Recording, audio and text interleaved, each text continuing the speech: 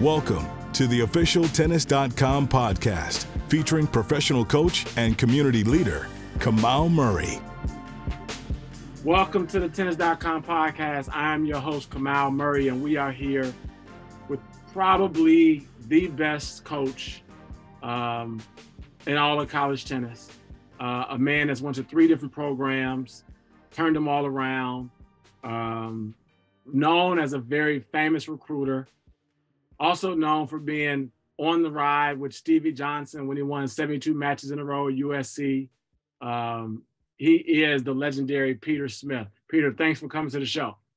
Yeah, just great to be here. Great to be on it, and happy to share my experiences. So the first time I actually laid eyes on you, you always have your fisherman's hat on, right? And I was like, where is it? I got it here. Right. I got it. That was my thing.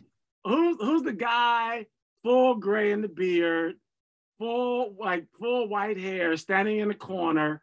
You got glasses on, face full of sunscreen, fisherman's hat, standing in the corner in Carson, California. Yeah. And it took me about 3 weeks. It's like, oh, that's Peter Smith. And I was like, okay, yeah, that makes sense now. So tell us about your journey, because when I look at your body of work, being the youngest coach in NCAA history at Fresno, number one, how'd you get the job, right? Is it because, we play college tennis and we know college tennis is like the runt, right, of college athletics? You get the football team, the basketball team, the baseball team, and then, the college tennis team historically at some of the smaller schools, they boost the athletic GPA, right? We need all you guys to get all A's. How did you get the job and become the youngest head coach in NCAA history? Yeah, just timing, just luck. I grew up in Connecticut and played every sport. My dad retired. My mom said, we're out of here. I'm not spending another winter here. I was 13, 14, ninth grade. Moved to North County, San Diego, La Costa Country Club. Pancho Segura was my coach. Bobby Riggs, Lorne Kuehl, all the characters that hung out there, incredible. Went to Long Beach State, and Long Beach was the place I first started. And, I went to school for 4 years. I said, it's time for me to play. I mean, I was the 5th kid in my family. I was the youngest of 5, and my mom and dad were a little tired, and they're like, just do whatever you want. And so I don't know what I was thinking. I didn't graduate. So I just went off, started playing. I was good. I played 1 at Long Beach State, but I wasn't like turning pro. I was just going to play some pro tournaments. So that we all know that's a big difference. And so I went out there, played. I was like 350 in the world, played qualies of US Open, qualies of Wimbledon, just doing okay, but nothing big, and trying to figure it out in my head, what's going on. And I played Michael Chang in Kansas City, hottest day of my life. I was like, I had chills. It was way past heat, and he beat the crap out of me. I walked up the court, walked up to my doubles partner, Roger Smith, and I said, it's time to go back to school. The kid down the street, Michael grew up like 7 houses down from me in La Costa, just kicked my butt. I obviously don't belong here. And I remember I walked off and I said, I think I've picked out my last class. So I went back to school. I had 21 units to graduate. I probably would have gone out and played, which was bad because, well, it wasn't such a bad loss a month later when he went around at the US Open. But in September, my coach, Larry Easley, walked in and he said, hey, I'm quitting tomorrow and I'm going to tell them to hire you. No, what are you talking about? And so I had to go interview for the job. One of my teachers set up a panel right in the middle of the class, stopped class. They all asked me questions. I went straight from the class to the interview, and, I went and they gave me the job. I mean, what I realized later was the job, them giving it to a 23-year-old with 0 experience that was still in school, was the first step in them eliminating the program. I mean, right. If you give it to a 23-year-old, you don't really have the experience to fight back. But, half the team were my teammates. They were my buddies. They were my drinking buddies. And I said, hey, we can't go out anymore, and you can't call me Peter. They're like, jump. And they said a couple of things. We're not calling you coach. We're not. Right. I said, you're not calling me Peter. And they're like, we'll call you Co. So that was the nickname that sticks to this day with some. Actually, my youngest, Coulter, calls me Co. And I loved it, actually. It was really a good thing. So I just started coaching. Didn't know what the heck I was doing, but I tried real hard. Right. So you clearly knew something because you got them the top 5 in the country, right? But let me say this. Some people could look and say, okay, you're coaching at Fresno State. It's in California. It's a big state with a lot of tennis pedigree. Of course, you can recruit. But there also is a lot of competition. You got UCLA, USC, you got Cal Berkeley. I mean, there's a lot of competition to recruit those California kids. So on the surface, it looks like it's easy to fill a team with California kids. But it's also really hard because of the number of good universities. How did you build sort of, I would consider it to be a how did you build that program into a top 5 contender? Well, when I was recruiting at Long Beach State and Fresno State, if someone said they were interested in SC or UCLA, I just stopped recruiting them. So that was easy. But, look, Southern Cal has the deepest pool of players. And if a kid is ranked 30, 35 in Southern Cal, they're a very good tennis player. And I still don't think coaches understand that, how deep the pool here is in Southern Cal. It's way deeper than the South, than Florida, than Chicago, than Texas, all the hot spots in the country.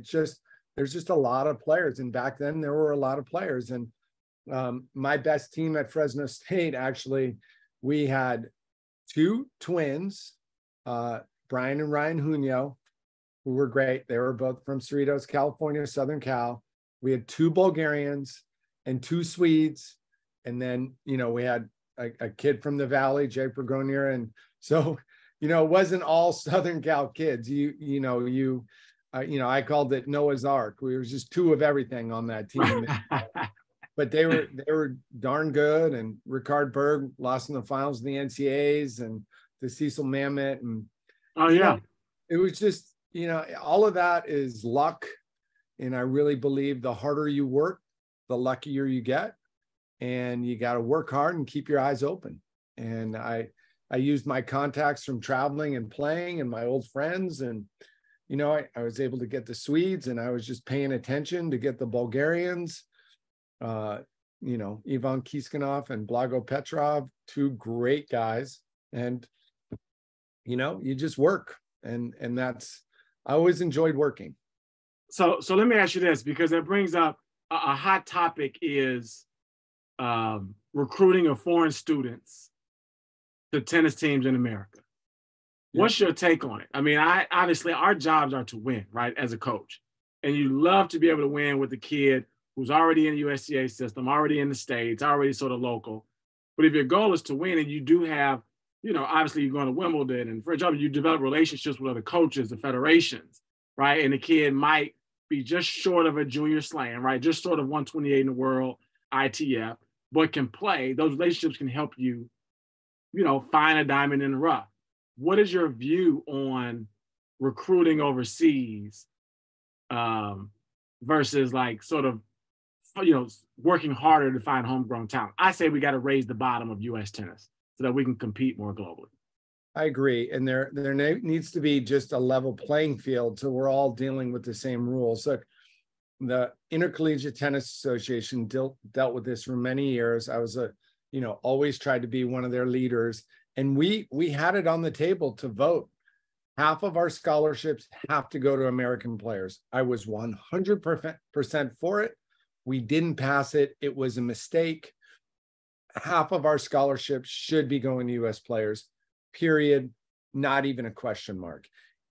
That would hurt a school like Fresno State because it helps a school like SC and UCLA and the powerhouses. But, Fresno State doesn't have a team. Long Beach State doesn't have a team.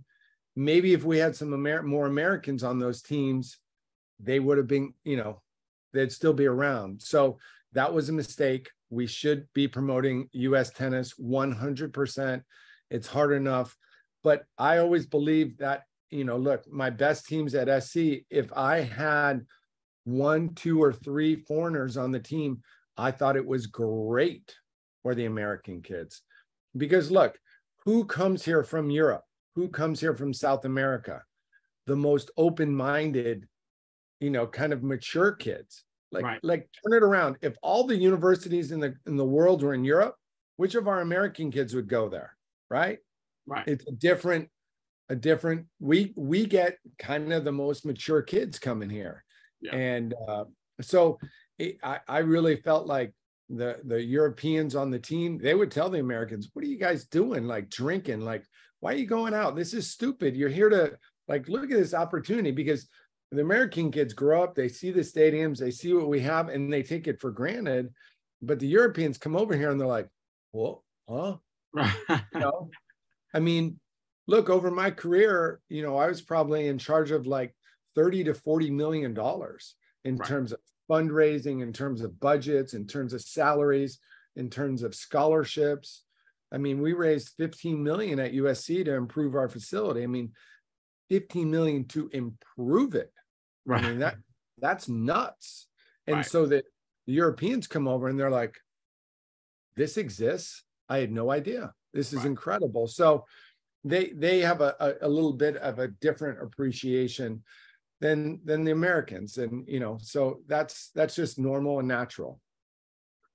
So you leave Fresno, and obviously when you think about college coaches, right, it's sort of like a graduation. You leave Fresno, go to sort of a level up per se. You look at tennis eyes to Pepperdine. I remember Pepperdine had a good player, Chris Hill. Chris Hill was like a Pepperdine legend. Tell me why Pepperdine, because I'm sure you had other offers, right? We know you got California roots, and probably great to stay in there where you got a name, probably easier to recruit. What other colleges were on the table at the time you chose Pepperdine? Yeah, I mean, look, I married a Southern Cal girl from Long Beach. My parents still lived in San Diego. Her parents lived in Long Beach.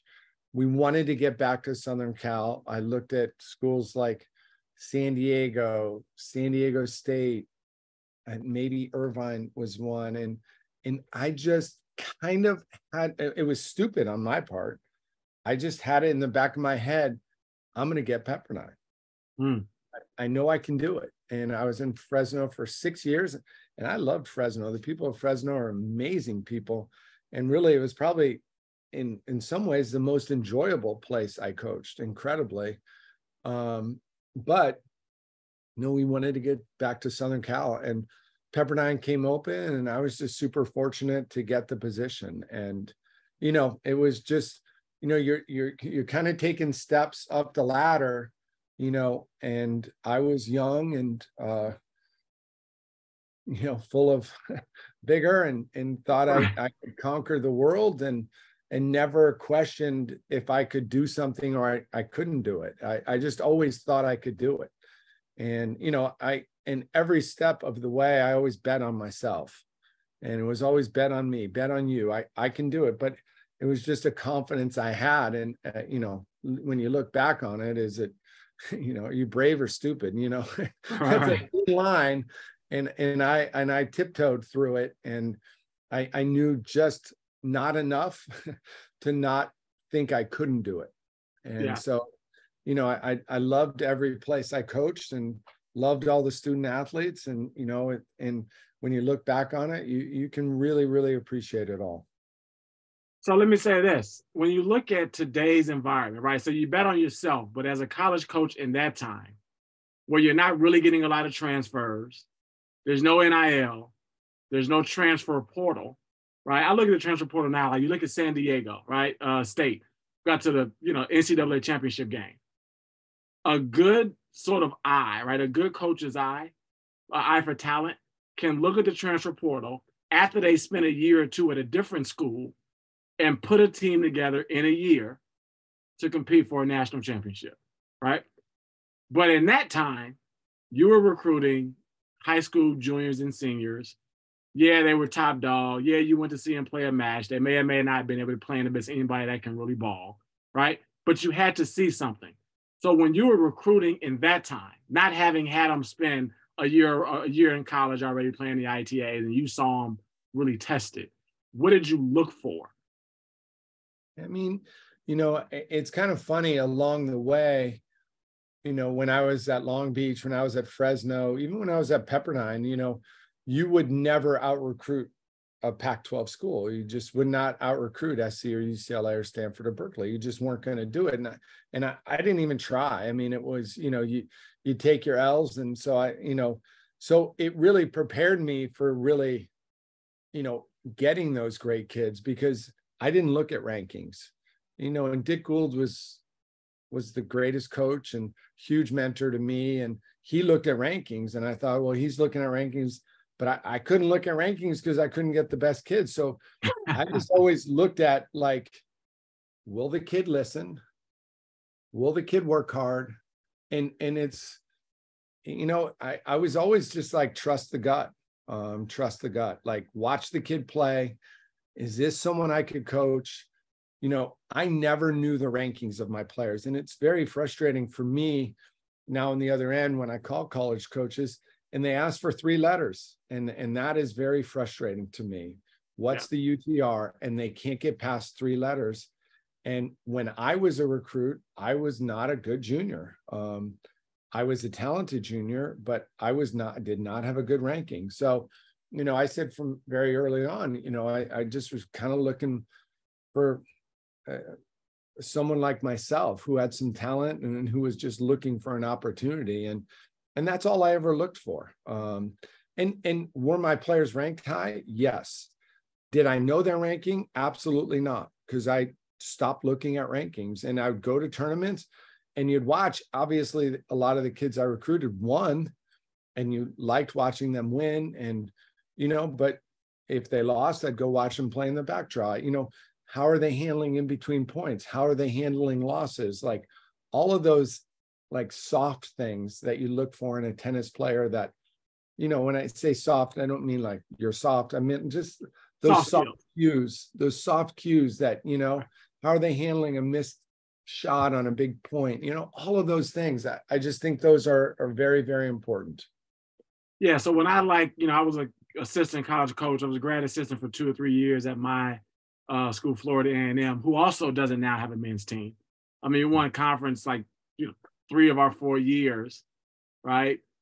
Great coaches came out of our program, great players, and now all of a sudden we don't have a men's team. So very frustrating.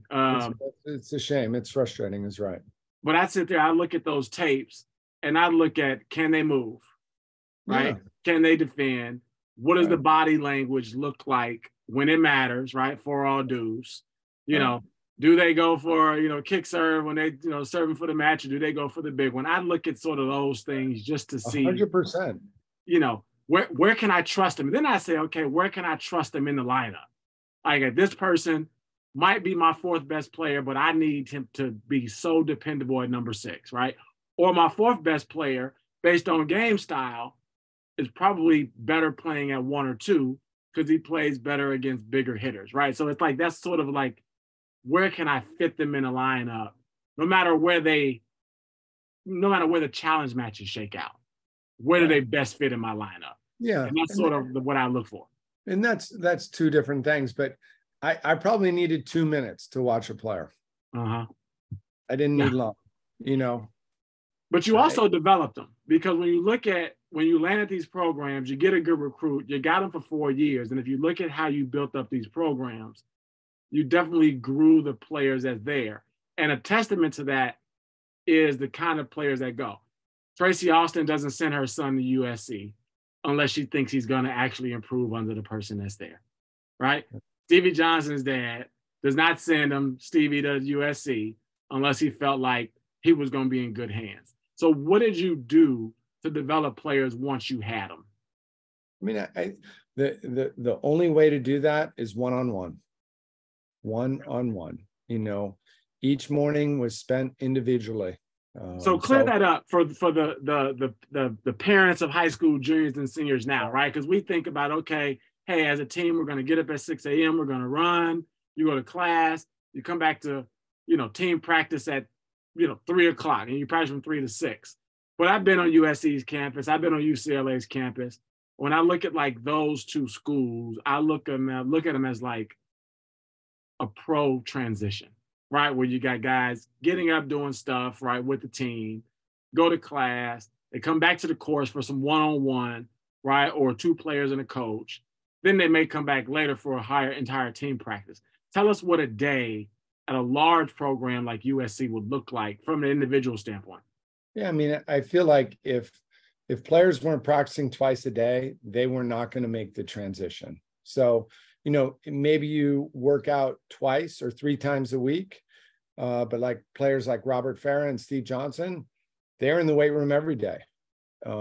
Every day they're working with the strength coach. They're trying to become a better athlete. They're trying to become a stronger athlete. And, you know, there's a big difference between a pro athlete and a college athlete. And then, you know, 2 or 3 times a week, they'd have an individual, either with myself or the assistant, or maybe they go hit with someone else. But for me, if I had 2 players on the court, I couldn't do nearly as much as if I just had 1 player. If I had 1 player on the court, I could cater to that person. We can zone in on exactly what that person needs, and we work on it. And, you know, my whole thing in coaching was I wanted all my guys to have a complete game. And I don't care what strings you're playing with, what racket you got. It's still hard to hit a backhand on the run passing shot at 5-4 out. And that's, you know, what I really felt like in all of those NCAA titles is if we could put pressure on people, you know, we were in a good position. And a lot of college players and a lot of juniors play a baseline game, but, you know, look, you had to be good from the baseline. Obviously, tennis is played from the baseline, but take the ball early, get into the net. And that's exactly how Pancho Segura taught me, you know, 45 years ago. That's exactly what he was telling me. Take time away, get the ball early, put pressure on them. That was Pancho to a T. So I was just, you know, doing that. And he was one of the best strategy coaches I've ever seen. And, you know, he had no serve, but man, that guy could move and he could take the ball early. He was a special human being. So you go on from Pepperdine to USC, you win 4 national championships. As you were talking, you talk about, you know, it's hard to hit a running backhand, a backhand on the run late in the match, right? And immediately I had this image of Steve Johnson trying to hit a backhand chip passing shot. Yeah. Against the other girl, man. It's you know, I mean, look, I've known Stevie since he was 12. You know, Steve, his father, taught him to hit a forehand out of the backhand corner. You know, that was his big thing, to really teach that forehand out of that backhand corner. And so, you know, when Stevie was 12, he had a beautiful 2-hander. I've seen the video. But just over the years, he was just so aggressive with that forehand side. And let me tell you something. You know, people can say a lot about that slice backhand. Until you've got a hit against that slice backhand, that is one of the most challenging shots you'll ever hit. And, you know, I saw this stat once that, you know, he had the heaviest slice backhand of all time. I'm sure he's like, oh God, I hate that stat. But only Federer had a heavier slice backhand. So, you know, I think over the years, guys have been more successful against it. I've seen him win so many matches with that slice backhand. It drives people crazy because one shot's low and then he runs around, hits the forehand. Such a good athlete. We worked a lot on his 2-hander. It was an argument we had over the years. You know, I wanted him to hit it more. I wanted him, you know, start college matches only hitting it. But, you know, that slice backhand, it was a tricky shot to hit. You know, I just watched him in Indian Wells, and, you know, his opponent was struggling so bad with that slice. I mean, people that come out the first time to hit with them, I've seen it so many times. They're like, what the hell is this? What is this? What is going on here? So, you know, that was a super effective shot in college. And I think what makes it, so I coached world team tennis for a number of years, and he was always on the opposite team, the San Diego team, right? And I saw him play Tommy Paul, Nakashima, seen him in doubles against Rajiv.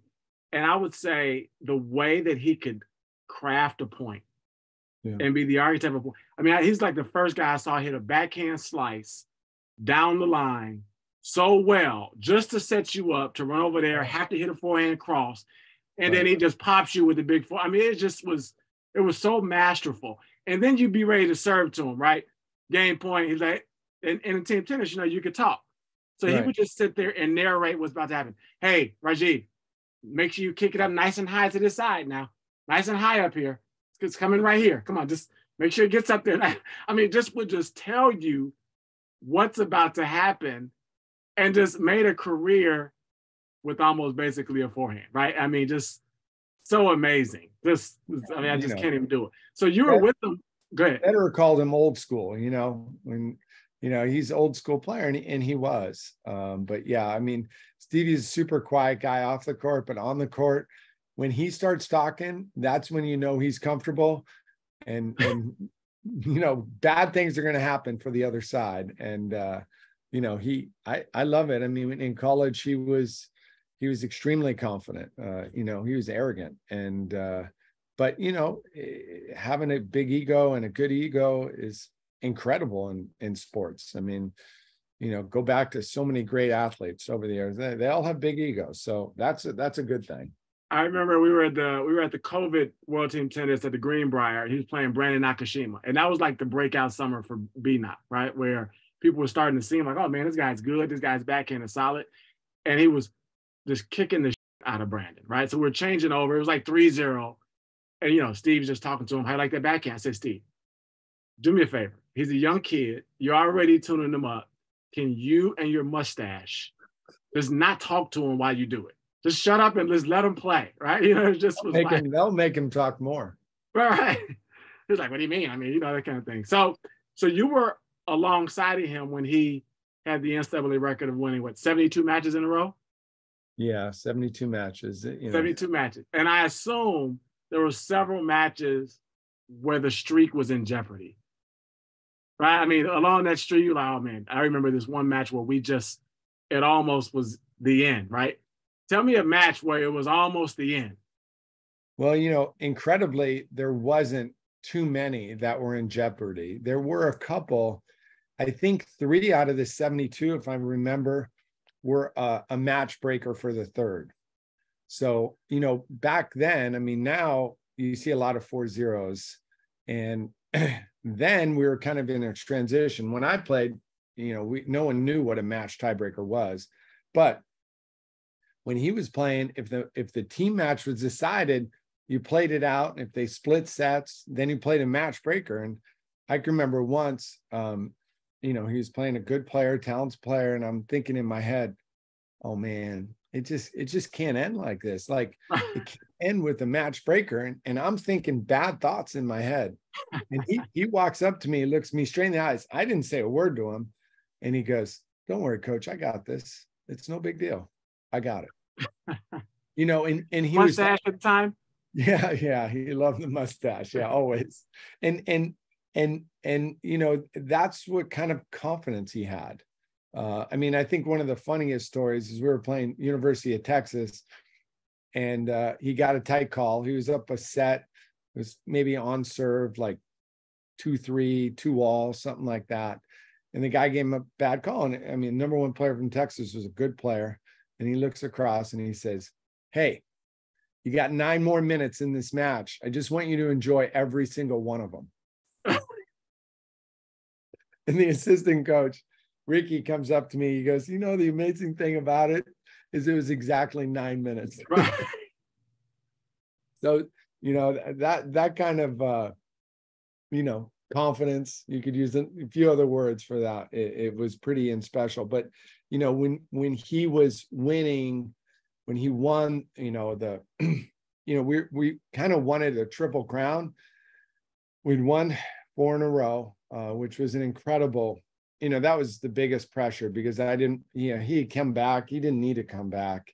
You know, he could have turned pro, signed contracts. He gave up, you know, lots of money for us. And then he came back. We won the team. That was just a huge sigh of relief for everyone. Now he's playing singles and doubles. And he was, he got food poisoning. He got, he pulled an ab, and, we defaulted him in doubles when it started a third set in the quarters. It was just all too much. And I think it was the quarterfinals. He played Damajan from Virginia, and he was cramping terribly. And I think it was like 6'1", 5'7", 6'2". But, I remember I snuck into the Georgia locker room and found their this massive thing of pickles. And I just start taking Stevie pickle juice. And after about 5 of those, the cramps went away. And he was able to play pretty well in the third. And that was probably the one where you thought it was going to go. But, in the finals, he played Eric Quigley, and he couldn't hit a second serve because he couldn't go up on his. But it was just like, dude, it's just not going to happen. I mean, that's how much momentum there was. It was nothing I've ever seen before or since. He was not going to be denied. And, just to see that final point, I've watched more than a couple times, just to see the relief and on his face was, for all of us, it was a big deal. Well, let me ask you this, because while the streak was happening, right, in your mind, he was probably the most dependable player on your team.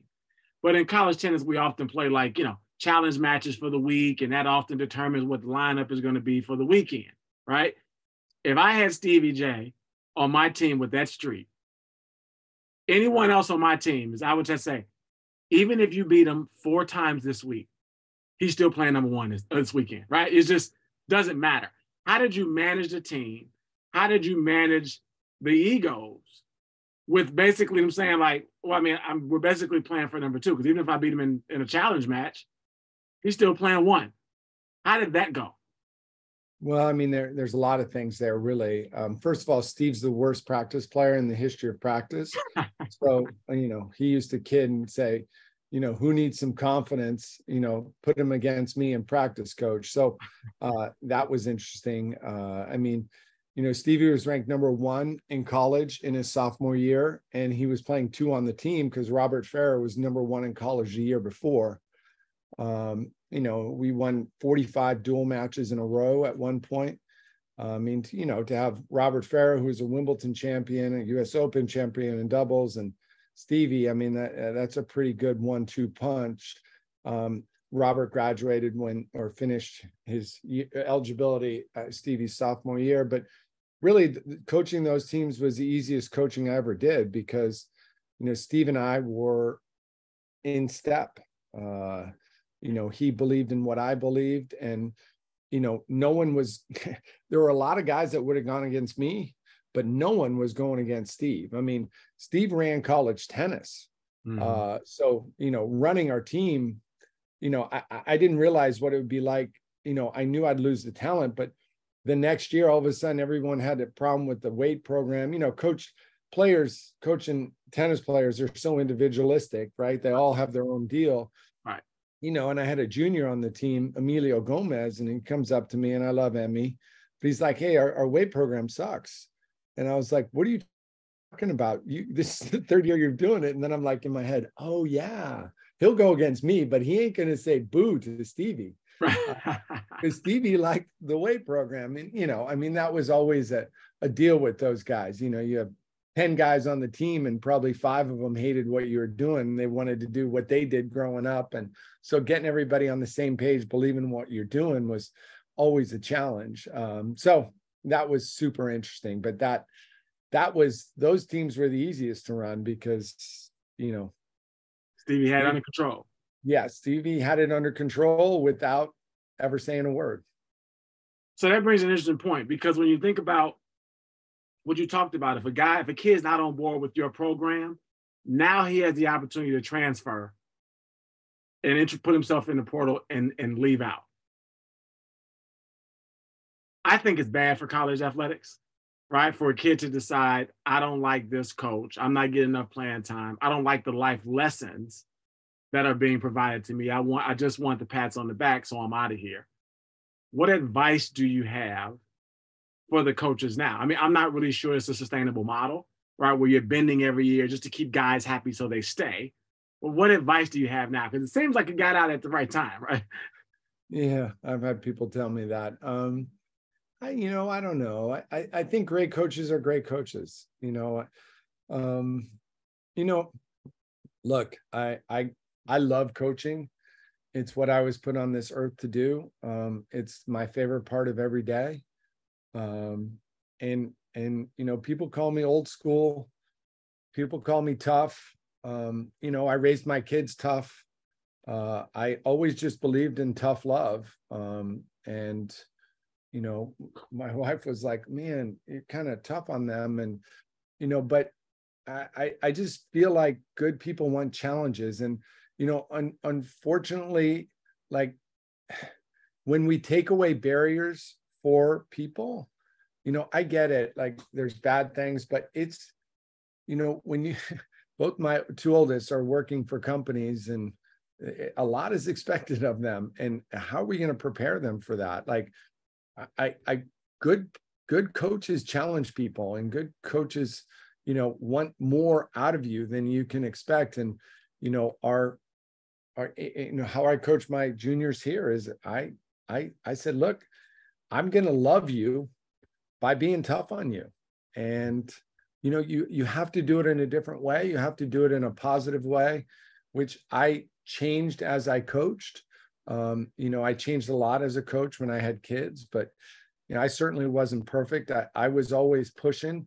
I was always, trying to get more and more out of the players, and nobody's perfect. And you gotta, sometimes you say the wrong thing, and that's life. And, but I always say, like, hey man, I got love in my heart, and I'm going to love you to death by pushing you hard.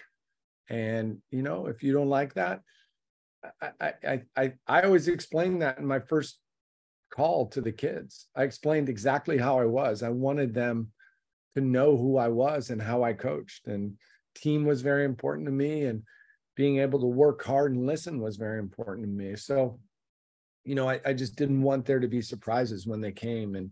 And I get it. It's challenging, but I still think great coaches are great coaches, and kids, good players want to play for great coaches. So when you decide to leave SC, I mean, you could look back and you could say, man, he had it made, right? I mean, won 4 national championships. He wasn't going anywhere until when, he was good and ready. How did that decision go? Was it your decision, their decision? Because you look at the transition, the alternative of, traveling on tour, right? I got a family as well. And that, in a lot of ways, is tougher on the family because you're not local, right? I mean, being a college coach is hard, but you're, for the most part, fairly local. But traveling 38 weeks is like a whole nother challenge. What was the decision like to stop coaching? All my kids were out of high school. I thought I was going to go coach a huge center being built in Carson. And unfortunately that didn't work. And then I started coaching Steve and added Sam Querrey to that. And I mean, it was just a super weird time to coach during the pandemic. I didn't mind traveling, but I after a year and a half of that, I just felt like, man, this isn't really what I'm put on earth to do. Look, you're game planning against Roger Federer, you're game planning, that is super fun and challenging and exciting, but I don't know, for me, I 10, 11, 12, 13-year-old kid, as frustrating as that can be someday, I love like the extended product. You work with someone, and 4 or 5 years later, you have this version of the person that is a little different. And if you're responsible for 2% of that, 1%, whatever percent that is, that's something to be really proud. And I used to always say, like, you turn boys into men, and they come to you as boys and they graduate as men. And, one of my, it was a really funny story. Eric Johnson's mom said to me, she said, I hated you for 3 years. And I was really taken aback by that. I mean, she's a wonderful, wonderful human person, lady, but man, that's not something you want to hear. And I was like, huh, what? And she goes, but now I love you. She goes, you made my son earn it. And he's a man because of you. And I was just like in tears. And I was like, but, I did make people earn it.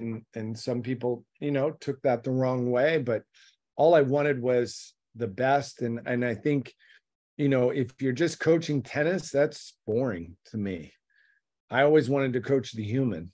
And I wanted to make people better in life through tennis. And that's what I looked at with my 3 children. I would have loved for them to win Wimbledon, but more importantly, I just wanted them to become really good humans through having that experience of playing sports. And, Dad was a tennis coach. He wasn't a baseball or basketball or coach. So, fortunately for them, fortunately for me, they all chose tennis.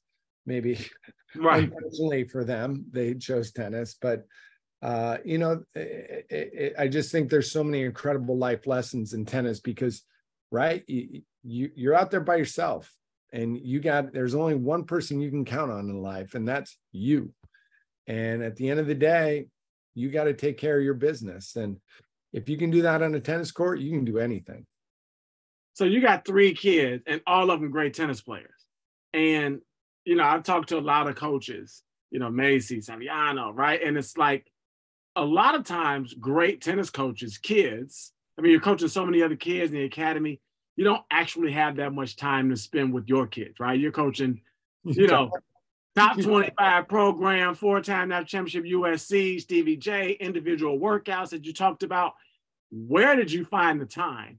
And how did you keep the process healthy enough that they stuck with it? Because my daughter quit. You know what I mean? It's just like, and my kids now, they want to bring their scooters to the tennis court so they can ride the scooter on the tennis court. They don't give a crap about hitting a tennis ball. Yeah, I don't know. I was blessed with a lot of energy, and I had a ton of drive. I still do. Almost more impressive is I coached every team. And I didn't coach baseball, but I coached basketball. I coached football. I coached everything, and I wanted to be a part of their lives so bad. And, when you're the head coach, you can kind of bend the schedule a little bit. They wanted to be with Dad, and that's the biggest compliment you can get. We spend a lot of time playing golf now, but, it's hard because you get paid to coach tennis, right? So you don't get paid $100 an hour to coach your kids. And my wife used to call it the Jerry Springer show. And we would come home from dinner, and one kid would be sent home walking, and another kid would throw his racket over the fence.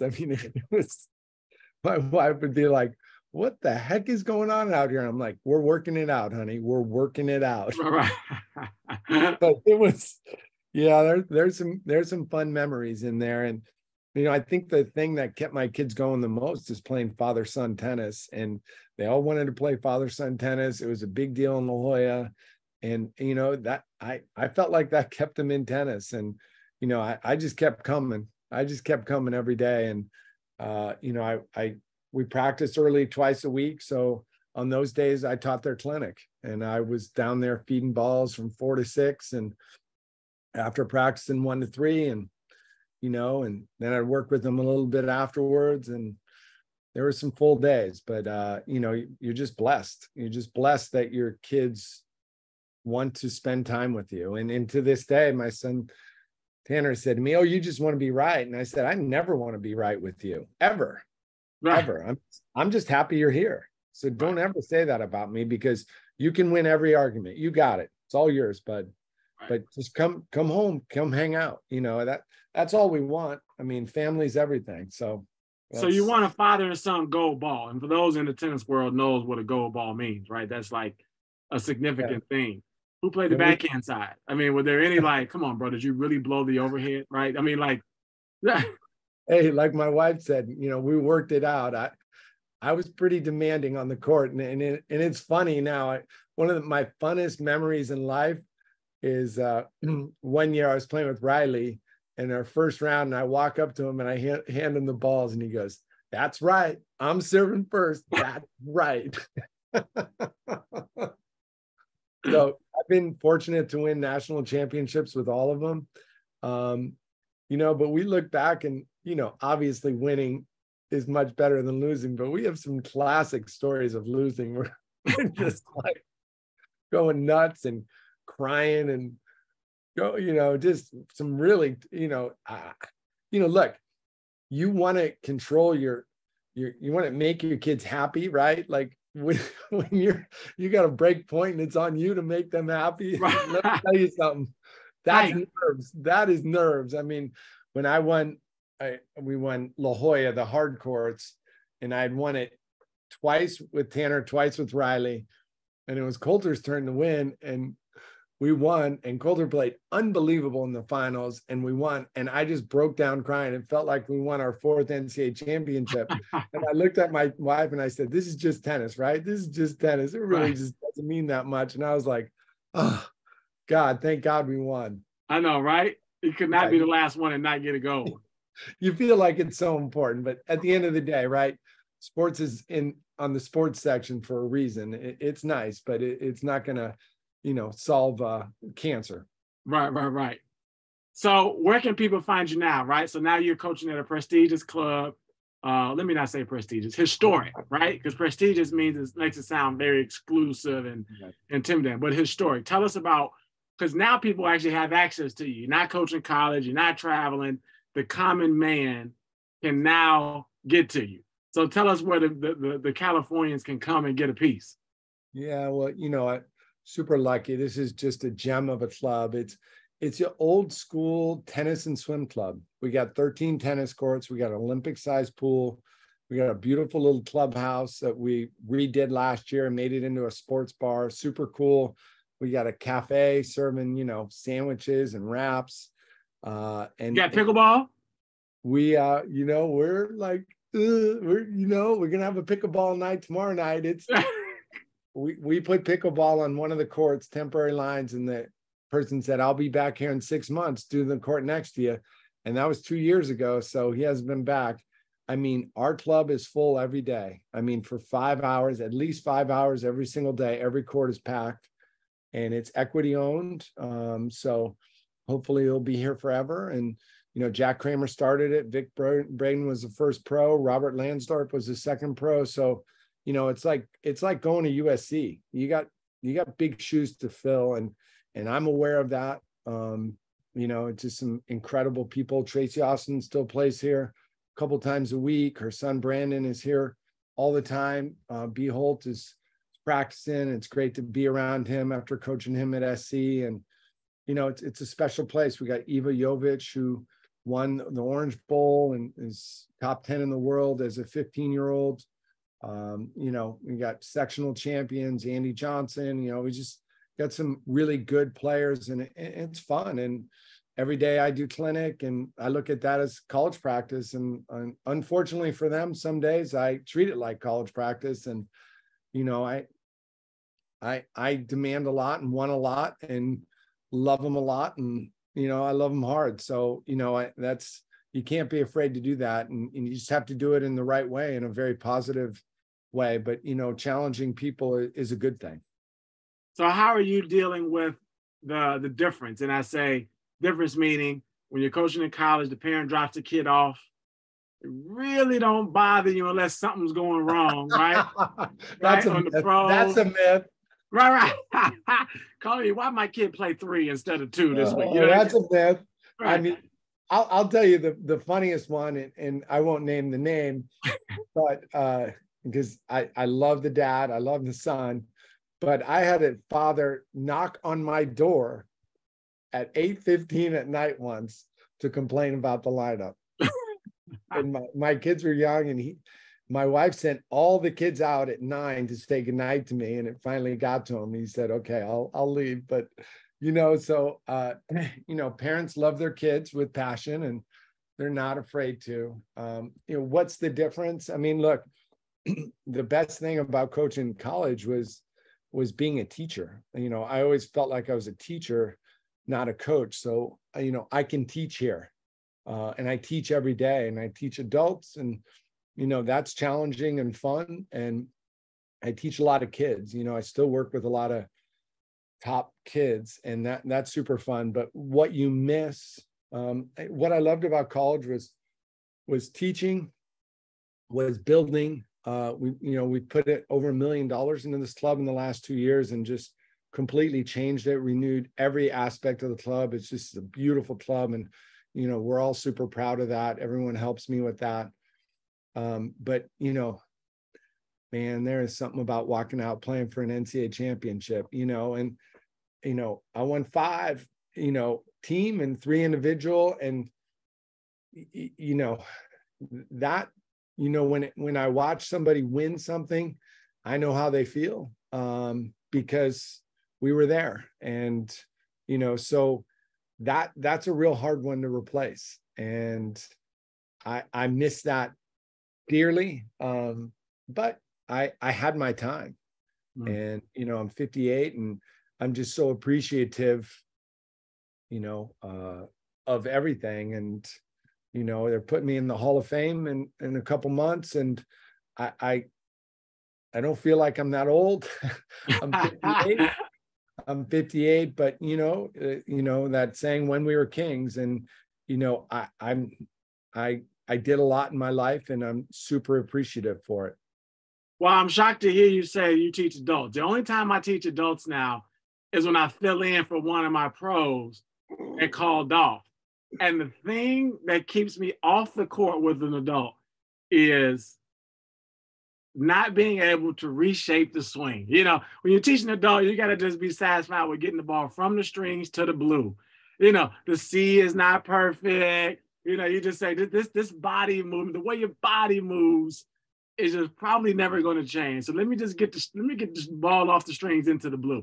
That part I have a hard time, because the adult doesn't have enough hours for me to retrain that entire. I can't tolerate it. So I just, when I started coaching on tour, that was one of the lines of business that I gave up, was the adults who got to go to work, got to cancel on me, got to they started in the park and I got to reshape it. They don't have enough time for me to really do it right. All right, I got to go. Right. The hardest thing in life to do, right, is to change habits. Yes. So if you have someone that's been playing tennis for 30 years the wrong way, oh man, it's pretty hard to do it. But I've worked with one lady here for the last 2 years, and it comes sometimes a little slower, but you can do some things. And I think a lot of times with adults, they're very comfortable at talking about being uncomfortable, but they're very uncomfortable of being uncomfortable. And I've started to take golf lessons. So I played golf my whole life, and really, I thought my swing was good, and he found a lot of things wrong with it. And I was like, man, this is so uncomfortable. So it's super helpful for me to go through that, to know how my students feel.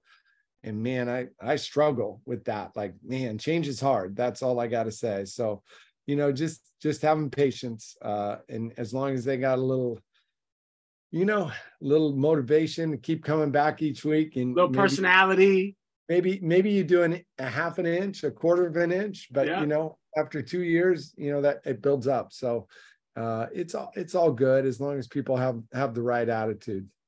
All right, well, give us the website, or give us the name of the club one more time for those Californians who are in need of a little jolt. Yeah, it's in Palos Verdes, California, Rolling Hills Estates. That sounds too hoity-toity for me. I'm very not hoity-toity, but it's called the Jack Kramer Club.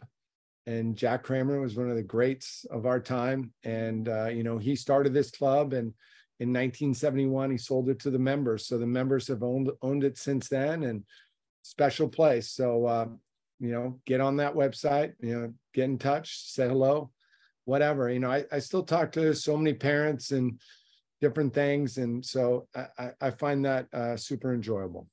Oh man, it's the best thing. I always get text messages and emails from former players like, hey, I'm interviewing for a position at Fox News as an anchor. Can you write me a letter of recommendation? I'm like, you want me just the good and the bad? You want me to mix it up? I got a lot of bad, because I got a lot of attitude times, and times I had to smash your iPhone. Real. Yeah, they're like, just make it all positive. Let's keep the bad stuff between us, right? Yeah. But I saw a girl today, and I hadn't seen her in like 14 years. She was 30 years old. Had a meeting at the club, and she's like, "It's Gabby." I'm like, "Holy cow. Last time I saw you were 16 or 17. So, I mean, touching people's lives and having any kind of an effect in a positive way on someone is, it's an honor.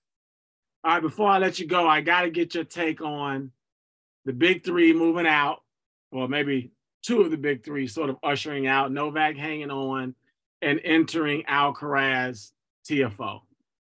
What do you think about this next wave? And who do you see just behind them that we need to be looking out for? Well, I think it's a great thing for tennis. We loved Fed. We loved Rafa.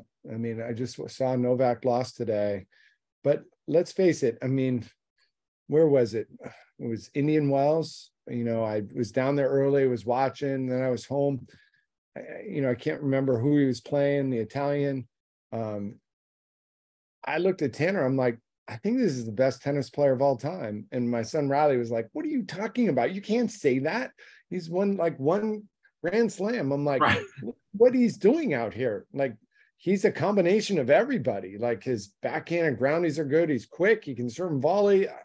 I guess he could have a little better serve. I mean, like, it's incredible to watch these guys. But, I think we're really excited just about the Americans and, the big push from Taylor and, all these guys are just Tommy Paul. They're having a great push, and there's a lot of them. There's, like you were talking about earlier, Brandon Nakashima, who's, I watched from a very young age. He was playing my son when he was 10, and all those guys are so good. So, America has to be relevant, and hopefully Francis keeps it going, and it looks like they're all headed in the right direction. And to me, that's what's exciting. It's great. We have a great Spaniard, great Italian, but we need an American like in the semis of Grand Slam, and these guys are going to do it. That's for sure. They have the confidence and they have the skills to do it, and they're, I mean, they can do it. So that to me is exciting. Let's get some some Americans. I can remember Courier, 4th of July, finals of Wimbledon. We got to get that back. We got to get it back. Yeah. And I think it's good for tennis. When you think about tennis, you think about Wimbledon probably being the most prestigious slam. But you think about the US Open just being from a money, from a marketing, from a viewership, that is the Super Bowl of our sport. And if we can have, like the year Sloan won the US Open, it was 4 Americans in the semis, right? Yeah. And I mean, that, or three of the 4 Americans, three Americans of the 4 in the semis. And I mean, that, or maybe it was 4. I mean, that is like what we need, the entire sport, because it grows the money for all of tennis. It grows the marketing for all of tennis. And as that goes, it influences the bottom. It influences more coaches stay in tennis, right? More juniors, start playing. And, juniors are always torn. Do I go play basketball? Do I stay with tennis, right? So, I mean, the more money we can have in the sport, marketing, I think it improves. And quite frankly, we've got to figure out a way to get Americans to sort of hold the spot at the top so that the other players from the other countries can also benefit off the marketing. Yeah, we got to do it. I mean, look, the US Open is our Super Bowl. Yeah. Look, both of us been to all the slams. We know how special all of them are, because they all are Australian Open. Wow. It's incredible. You can't even explain to people how incredible the Australian Open is. French Open, Wimbledon. I mean, Wimbledon, are you kidding me? Everybody's got to go. But then you got, kind of the granddaddy of them all, the US Open in New York City. And, for players and coaches, not that much fun because it's such a hassle, but it is the Super Bowl of tennis in our country. And we got, Francis getting to the quarters last year was a great thing for us. And so that's good. All right. Well, Peter, I want to thank you for your time. You are a legend in the game. When I finally saw who it was under the hat and under the sunscreen, I was like, oh, that's Peter Smith. I'm like, wow. I think I got that hat right here. Where is it? All right. I got that hat right here. Is this it? This is the version. There it is. Gotta put it on, man. There it is. And you know, you're at the country club now, so it looked like you shaved a little bit. Back on the tour, it was looking like, damn, you haven't shaved in about 6 weeks, right? I can't go on out. This is like the guy from this is Ed Murray, or what was that guy's name from that golf movie, you know? Yeah. So it's been an honor to chat with you, man. Good luck. All the best at the club. And we'll look forward to hearing from you soon. This has been the Tennis.com podcast with one of the greatest coaches in all of college tennis history, Peter Smith. Thanks for listening.